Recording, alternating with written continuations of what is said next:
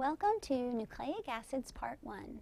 We'll have a brief introduction and we'll look at nucleotides, the basic building block of nucleic acids. Let's go ahead and get started. Alright, as you may or may not already know, DNA is deoxy, I don't know why I'm going to, ribose, there we go, nucleic acid. Alright, so DNA.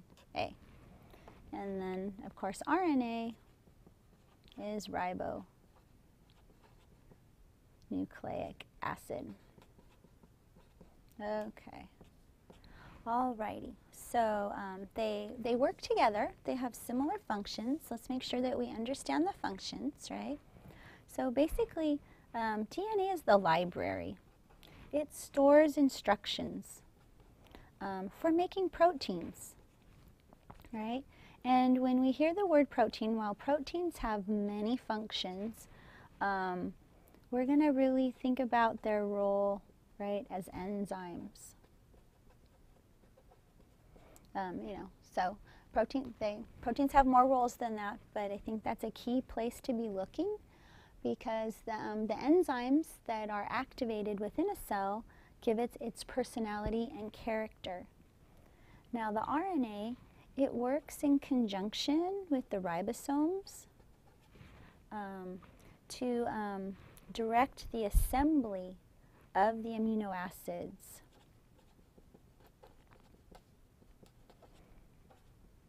Okay, let my writing catch up with my words, right? So the RNA with the ribosomes will works to direct the assembly of amino acids.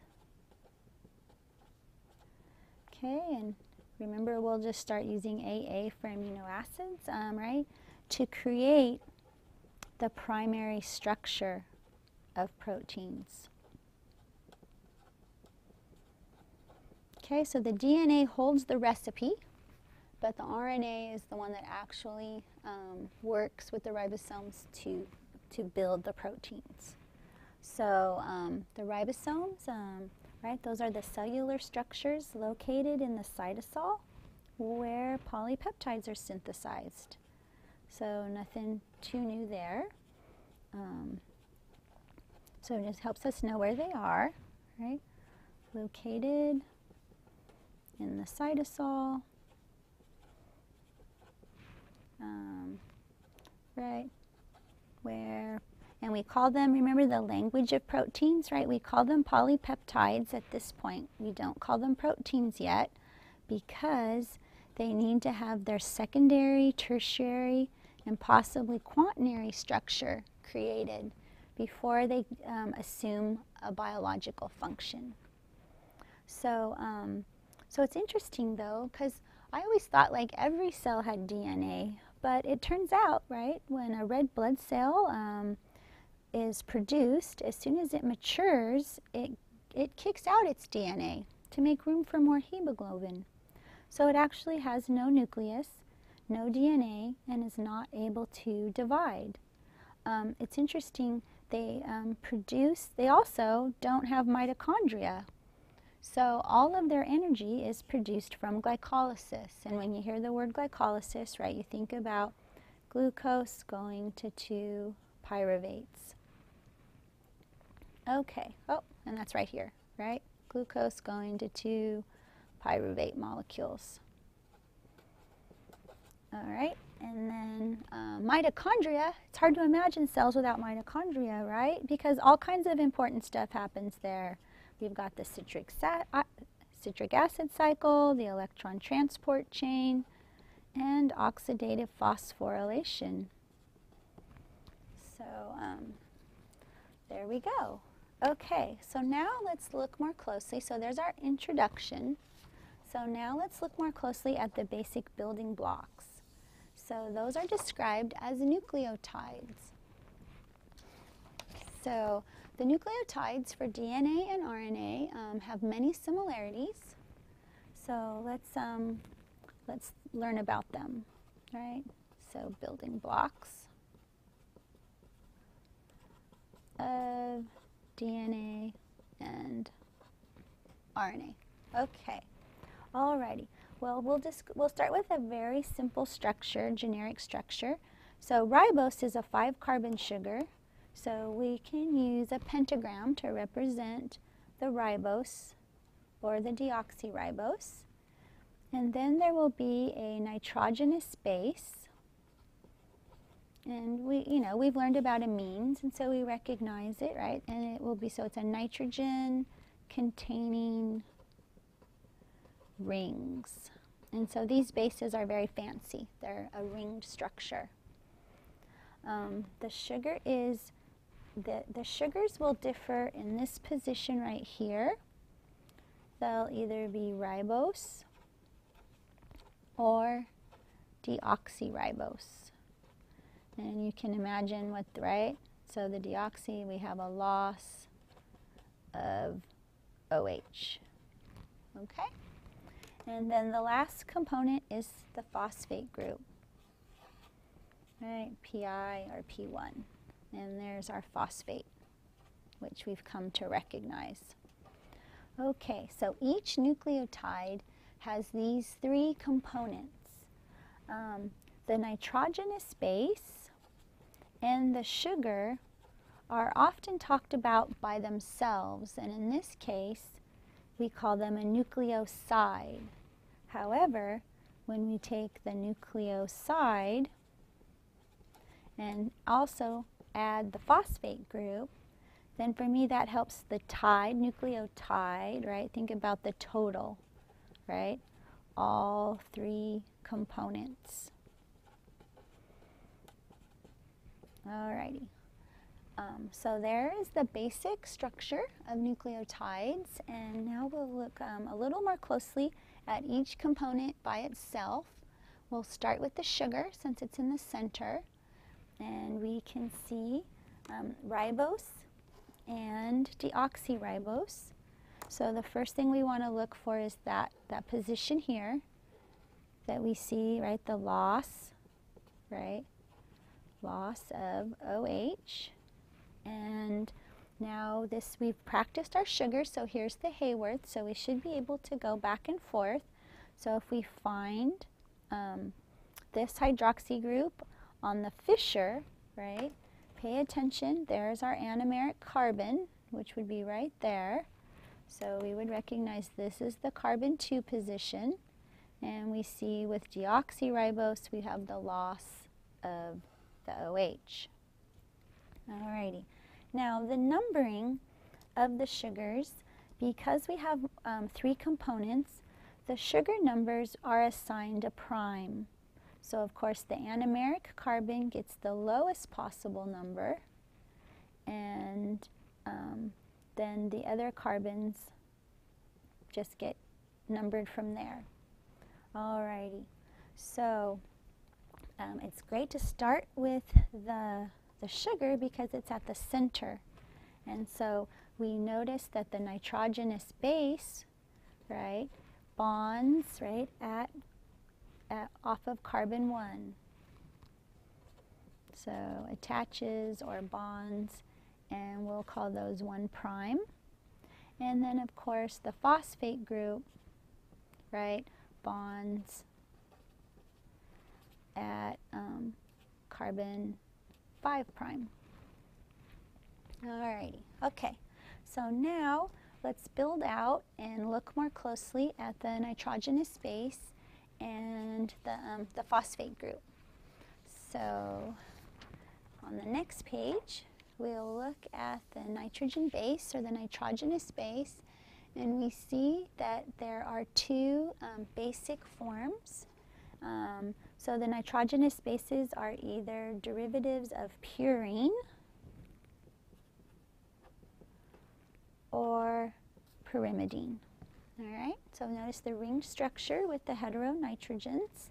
And to me, for some reason, the purine looks a bit like a cat, right? Like that would be the nose of the cat. Just needs a little tail, and cats purr. So that helped me sort out that the purine was the 2-ringed, the fused ringed structure. That helps you, great. If not, hopefully you'll have a more clever way to think of it. You can share it with me. Alrighty. So first we'll look at the DNA bases. So we'll go ahead and fill these in.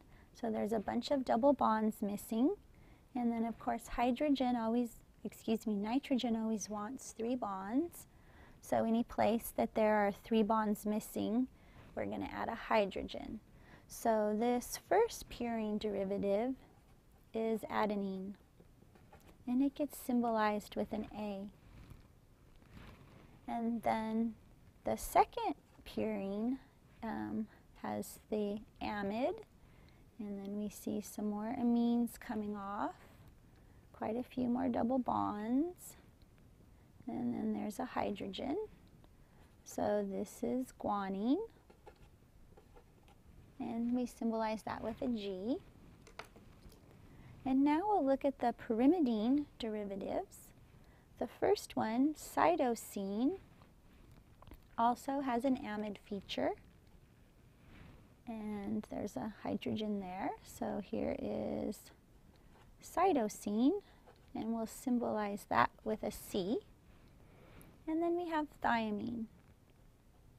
So also has that amide feature, a couple of them.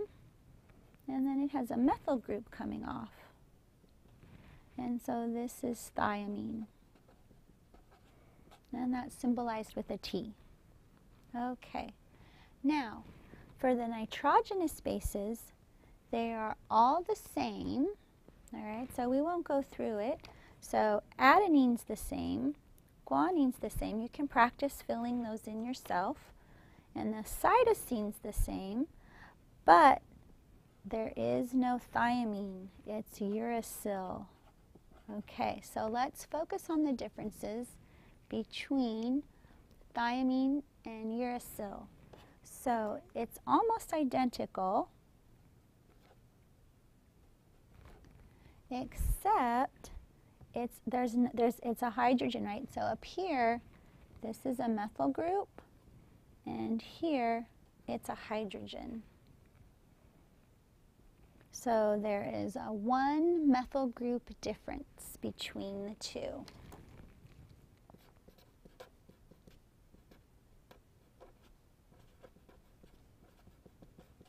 Okay, so otherwise everything's the same. Okay, so now let's go to the phosphate group, and that'll finish up the basic components of our nucleotides, which then will link together to form the nucleic acids. Alrighty, so here we see our sugar, right? 1 prime, 2 prime, 3 prime, 4 prime, 5 prime. So we see the nitrogenous base, here a pyrimidine coming in at the 1 prime carbon. And then we have our phosphate. So let's go ahead, put an arrow to the bond that links the ribose to the phosphate group, right? So we know the linkage is here at the oxygen, right? So remember that really we could just think of this as a very fancy alcohol, and that the phosphate ester bond is right there, right? Just like we would with the carbonyl. Right? Think about the phosphorus just like you would a carbonyl atom. So that is the linkage. And what type is it? Right? It's a phosphoester bond.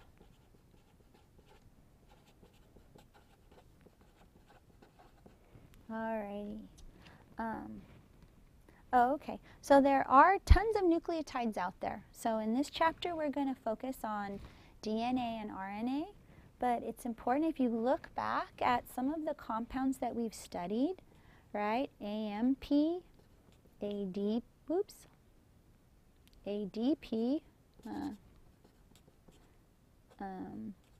ATP, they're also nucleotides, as well as FAD and NAD+. So this is a common structure that we see through a variety of biological molecules. So let's practice constructing a nucleotide. Alrighty, so we're going to have phosphate, adenine, and deoxyribose. Now, in my class, I would never expect you to memorize these. I would give you the components, but you should be able to put them together. Alrighty, so the sugar, right, goes in the center. There's our buddy ribose. And then this is deoxyribose, so we know that we have hydrogens here. And then we can remember this, the ribose structure there, right? So this all comes from ribose. And now we will do the linkage to, right, from 1' we go to the nitrogenous base. And notice that it's got to be one of the nitrogens. If we look back, right, this nitrogen had a hydrogen before, right? So we substitute the R group for where the hydrogen was. And then we can just fill in the rest right here. There's an amine coming off. There we are. Okay, so we've linked the nitrogenous base through the 1' carbon. There's our 2', 3', 4', and 5'. And then the phosphate group links here, right? So there's the phosphoester bond. And then, of course, this is at physiological pH, so we show this ionized. Okay, so that's about as hard as it gets, would be to assemble a nucleotide from its 3 components, the 5-carbon sugar, the nitrogenous base, and the phosphate group. Alrighty, so now would be a great time to work on a few homework problems to reinforce your understanding of the basic structure of nucleotides.